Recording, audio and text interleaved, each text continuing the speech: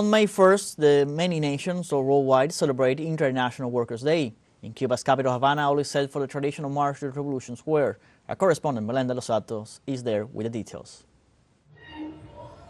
Hello, studios. I greet you from Havana, Cuba, as yet another May the 1st is beginning, International Workers' Day.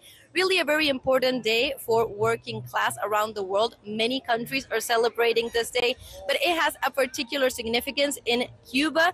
We are in Havana, just meters away from El Malecón, the famous coastal area, and Cubans have gathered every May the 1st. This is a very significant day to celebrate the historical conquest of the Cuban Revolution.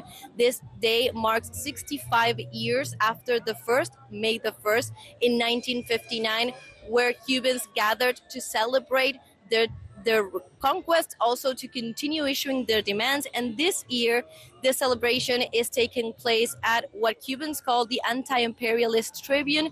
This is meters away from the U.S. Embassy, and this is very significant as well because this year, one of the two actually of the main claims that Cubans are taking here to this May the 1st are the claims for against the U.S. embargo that continues to hinder the Cuban progress and the Cuban people, and also the demand that Cuba is removed from the supporter of terrorist list that also hinders Cuban development. So this is two of the claims that are taking place here as Cubans continue to celebrate. It's very early in the morning because, of course, we know that in this country, the heat gets really strong in a couple of hours. So this is how Cubans are celebrating.